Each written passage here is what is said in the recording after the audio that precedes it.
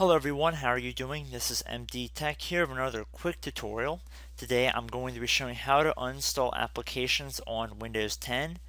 It's very similar to previous versions of Windows, and this is a pretty simple tutorial. However, I did feel there was a need to make a video like this considering I have not done one yet. So just for anybody out there that does not already know how to do this, we're going to head over to our Start button. And then we're going to left click on Settings. We're going to go up and left click on System,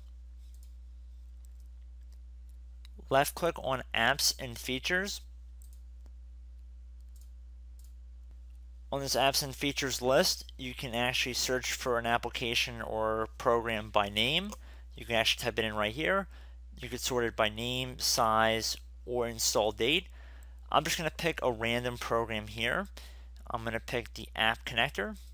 I'm going to left click on that, and then I'm going to left click on Uninstall.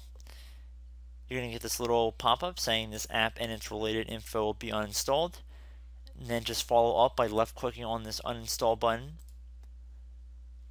You see that the program is currently uninstalling.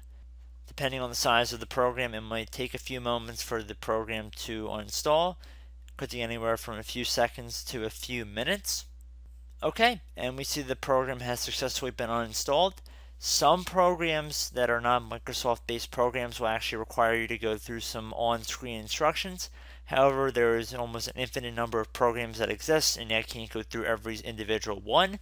However, all of them would go right back to this page and how you would begin the uninstall process. And whenever you're finished uninstalling a program, if the program itself does not ask you, I would highly recommend you restart your computer before commencing normal computer activities.